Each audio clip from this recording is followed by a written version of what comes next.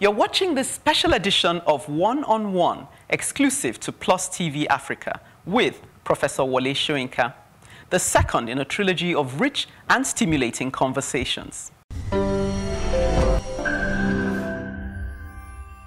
Okay, so we've just been talking about ethnic consciousness and why it's a positive thing if harnessed in the right way. But I just want to this, I read recently, or I was referred to somewhere where you wrote about, you lamented, I believe it was you, that it's pathetic how we're allowing ourselves to be divided over issues of tribalism and religion by the elite ruling or governing class, who are much more united in their own purpose than we, the masses. So I just want you to talk about that a bit.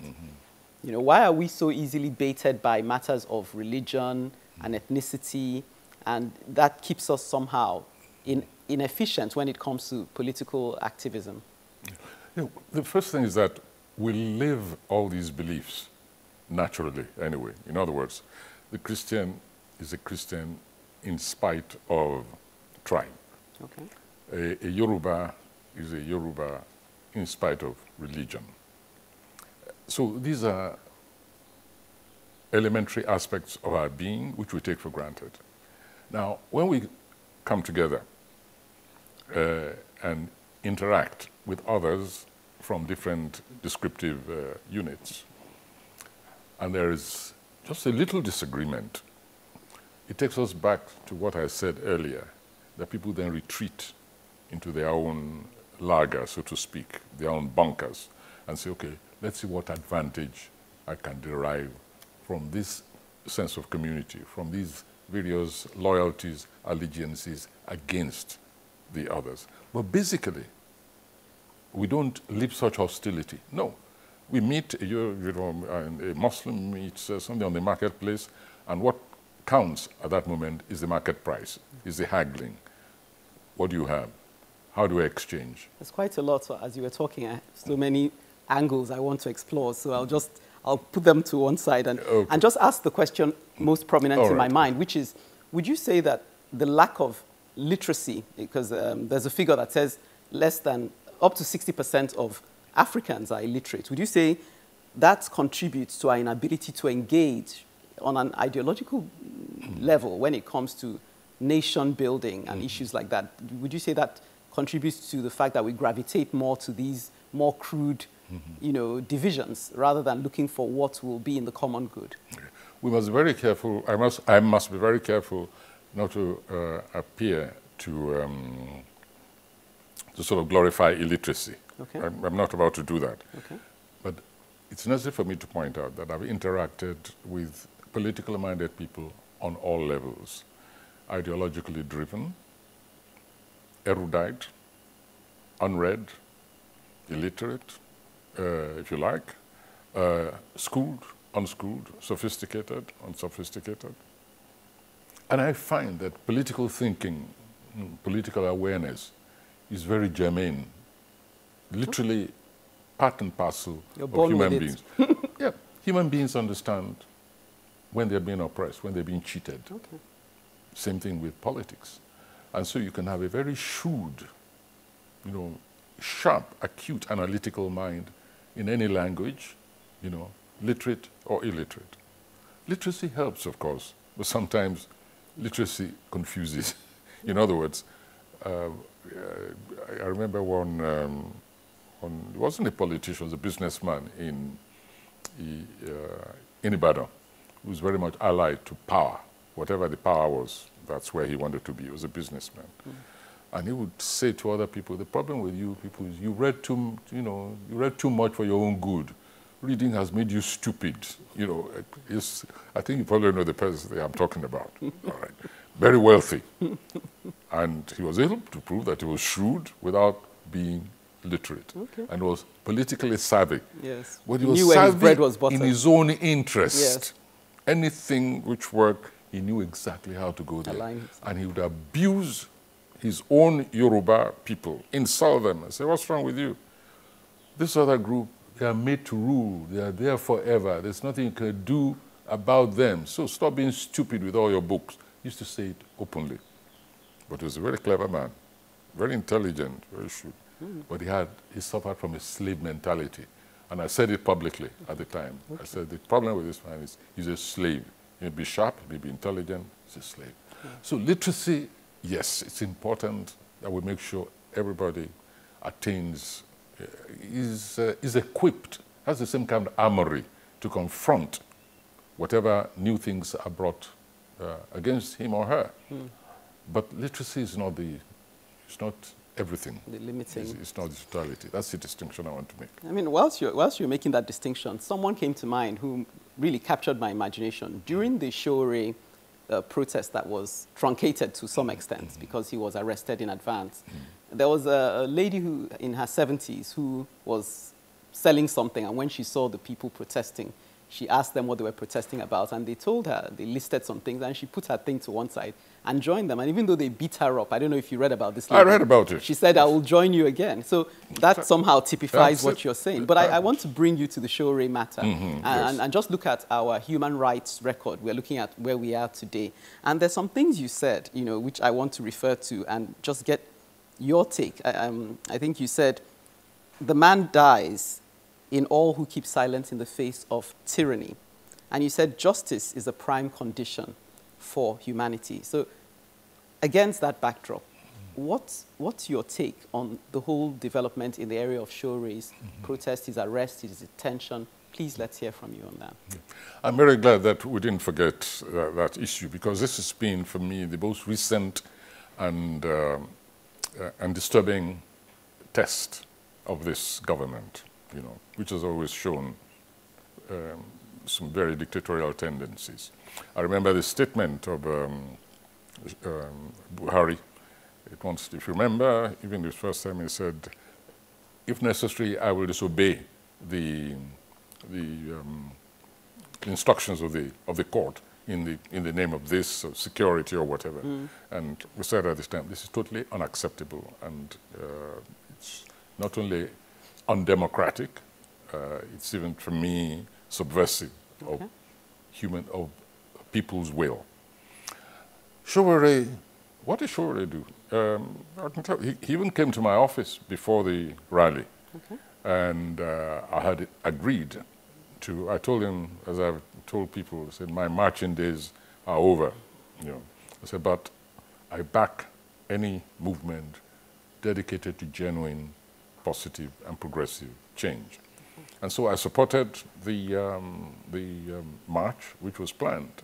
Yes, it was called revolution now, but revolution, why is anybody scared of the word revolution? Maybe you should have called it transformation. Transformation, we call this thing, in church, you will hear, it's time we had a revolution. They might add spiritual to it, they might have religious to it, they might tell humanist to it, but revolution is change, drastic change. So why is any government getting nervous about a revolution now movement? What about days of rage? The what, sorry? Days of rage. Days of rage, no, rhetoric is part and parcel of political movement. Days of rage, solidarity now, a luta continua. All movements have their own slogan.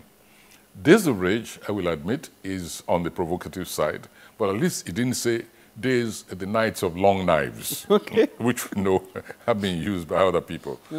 The basic thing is that I think Shore did not articulate his mission with sufficient clarity, and therefore gave people, and I'm not talking about government now, I'm talking about those who failed to rise according to his expectations, that he did not take enough time to analyze to them, to expose, to make an exposition of the direction in which this movement was supposed to go. They looked at somebody who just contested an election, you know, and didn't make any headway. And therefore, they looked askance at this dramatic move from a seeming democratic effort to mass mobilization. And that's why I think he did not gather enough support. But the government had no business, frankly, based on what he had to say, based on the articulation, even the limited articulation of his goals, for me, it's just overreaction, over the top, to start accusing him of treason. If they have any new things to expose to us, we're waiting for it. But right now, as far as I'm concerned, this was nothing beyond the kind of attempted popular movement to put the government on its toes. And this government, this nation, all of us need really to get on our toes. Disaster is staring at us everywhere.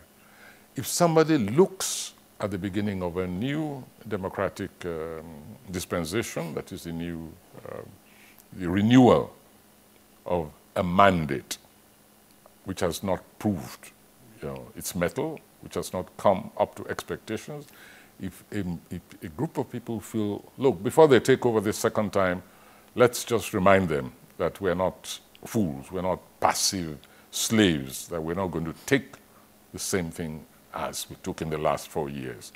So the timing itself for me was significant. It was to put the government on its toes, to remind it of its unfulfilled promises, unfulfilled expectations, even a reversal of some of its promises, to say, we are watching, we are waiting. That for me was the meaning of Showore's movement, and it didn't merit being called treason, and then he's being locked up. And then the disobedience of court orders, the bail, just to give themselves time to slap new charges on him. We've been through all this nonsense before. So why the repetition? Why the repetition? Same results, same ludicrous self-positioning. It's just not worthwhile. Yes, no, I hear what you're saying.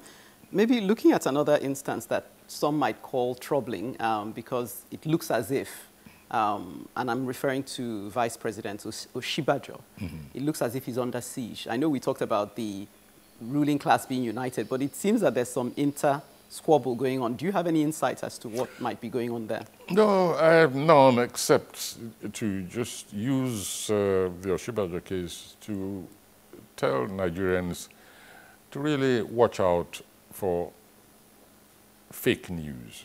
Okay. I was glad to read when Oshibajo said, I'm putting aside my immunity, and anybody who has a case against me, let them come out in the open. There's just too much garbage news out there. The stolen identities, false, deliberate fabrication. You notice there's a word I'm trying to avoid, hate news, and I'll tell you why I'm trying to avoid it. Because Buhari, in his recent statement, was lashing out against hate news. Okay, you don't want to identify with that. The next thing they will say, I'm echoing Buhari. But there's also hate news and very dangerous anti-social factory, of news going around. Let me give you one very quick instance. I had to write a bank recently, and I compelled them to take down a billboard they were using to advertise themselves. This billboard contained a supposed statement by me, which I've never in my life ever made. It wasn't the first time I've come across it. And it was just total fabrication. And it became really troubling when I saw it. It was at the airport. Oh, wow. Right, yes, Wole Soyinka, a quote. So I wrote the bank. And through that action, fortunately, we were able to track down the source of that quote. And the source was a blog. A blog, 40 quotes from Professor Wole Soyinka. Okay. Out of 40, 27 were total fabrications. Never said anything approaching those 27 in all my life. It's coming out in my next interventions series, which I've been doing, The Republic of Liars. When you get a situation where 40 quotes are being attributed to one human being, and 27 of those are things I never said. The issue is not whether I agree with them or not, or whether I disagree. the important thing is I just never said those things. And I challenge, and in this coming camera, I challenge that blog site to come and give us the source of that. You see, this nation is something drastically wrong when people's identities can be taken in that manner. And so when, it's not the first time they've done it to Oshibajo. They did it to the governor here, Ogun State, which they tried to destroy his family through, totally false, fabricated things. And I can understand when things get to the level, I can understand but not approve. Quickly say that in these days one also has to qualify what one says because people just pluck things out. I could understand one of the, I forgot was it Senate or House of Assembly, going out on a limb to start prescribing death penalty for fake news which lead to mayhem and so on. I mean, that's crazy. That's absolutely crazy. But I could understand the feeling. Because some of these people, if I meet them one-on-one in a dark corner, something might happen. Oh, dear. So I got carried away a little bit. But my sympathies are completely with victims of fake news, of false accusations, which in fact confuses the whole issue of genuine corruption and the fight against the way we have been treated by the coalition of the elite corrupt for decades in this country through various governances, and which this regime says it's fighting against, but at the same time being exposed, on so many levels through so many of its own appointees as being just part and parcel of this same old, culture. Let me put it that way, because it's become a culture. But because of the fake news, which goes on all around, fabricated all the time, people get confused about just who are the real predators in this society. And it's the predators who themselves create this confusion. Oh, interesting. So we're in a mess. Republic of Liars. Republic of Liars. Watch out for the next edition. Okay, I'll be watching. Just out of interest, though, just so you can debunk the fake news in our minds, are you saying you don't subscribe to the people who say that he is being embattled, so to speak, because he looks like he's the next prospective president come 2023? So it would be an attack from the political elites against him? Yeah, part of that, this struggle for power. Is that a conspiracy theory? Yes, the preparation. People, one thing about this nation you find is it's a nation of calculators. They're calculating sometimes 10 years ahead. They don't even think of the possibility of certain events happening in the meantime, which just throw out all their calculations. And so calculations lead to intrigues. The intrigues involve what I call dirty tricks. Eliminate those whom you think are a threat, might be in the running, and these intrigues are carried on behalf of those who are not even aware of such intrigues, who are not even interested, which then reduces their performance capabilities because they don't want to seem to be, they're inhibited, they're crippled even in the present. So you have this vicious cycle in which you not only try to nobble the chances of those you think are threats to your aspirations, you even nobble them in terms of their capacity to perform. That's why I was very happy about Oshibajo's putting aside his immunity, and posture. Facing the battle, so to speak. Still looking at us as a nation, though, where we are, and you mentioned that people want to send out a message, possibly, it would be a positive thing to send out a message to the administration, current administration, to say we expect more from you. However, some would say that we voted them in not so long ago. We're barely out of our honeymoon period for the second term. So do you subscribe to the belief that the people get the leadership they deserve, where we are because we contributed to it largely? Yes, I agree with you 100%. And then when you try to mobilize new forces, people say, you can't win in this country. People then say, oh yes, we know all that was fake. They're just trying to divide the votes. They're not even ashamed to say that. In other words, they have already decided on a block vote. And then when you come up and you say, all of you get off the stage and just let's have a new alternative. Let's just try a totally new direction. Then they abandon even their own clamor for change.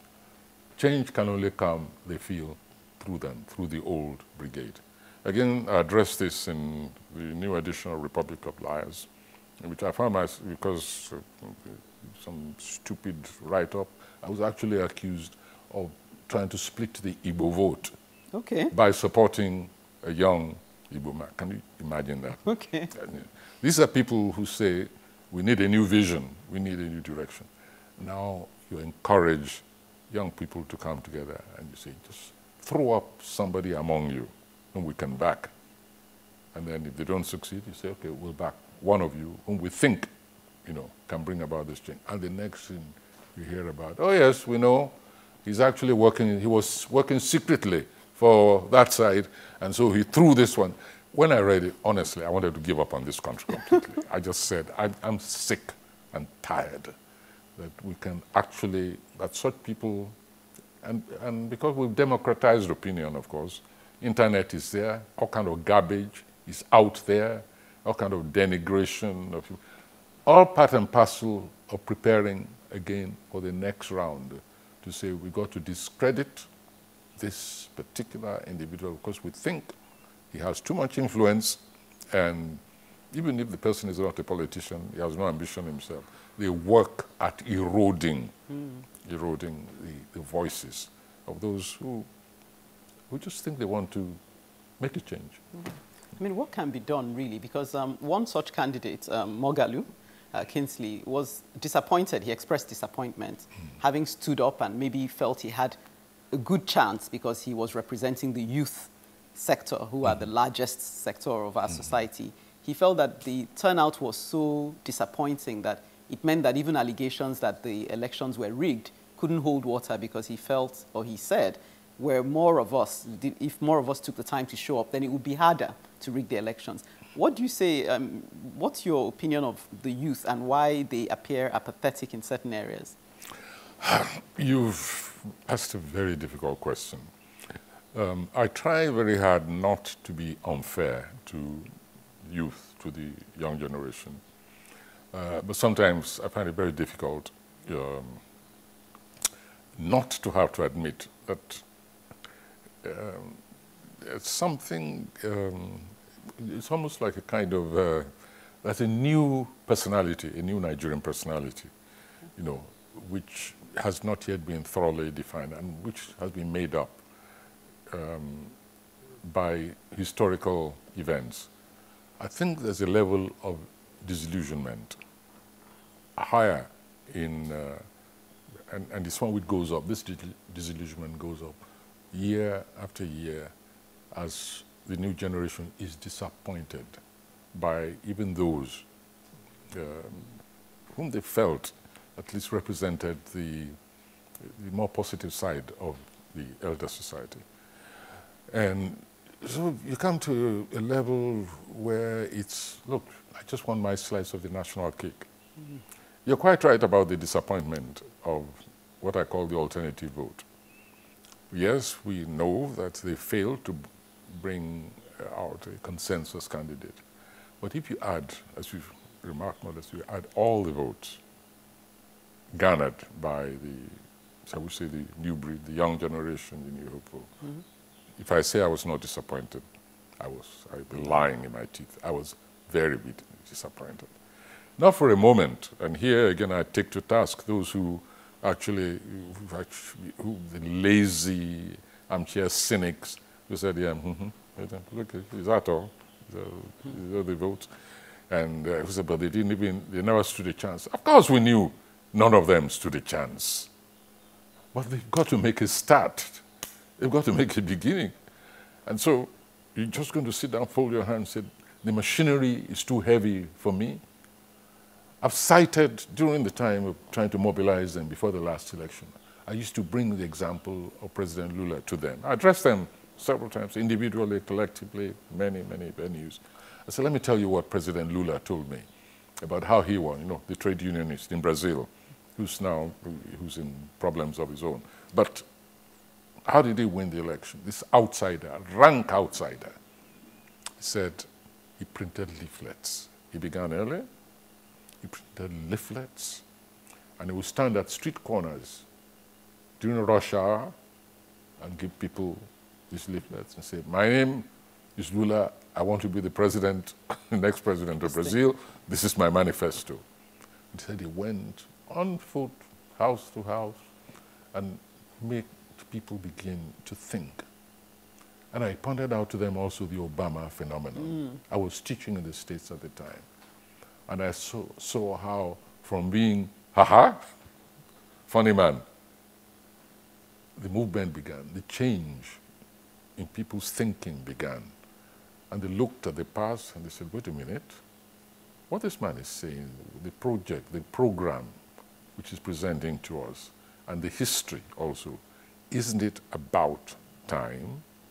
And we saw how the youth began to work on their parents, on their uncles and aunties, how they used to come together, have meetings, spread the news, you know, encourage people to think laterally, away from the pattern, the old pattern, racism, etc., marginalization, think outside the machinery, the well-heeled machinery, and say, wait a minute, let's try this one.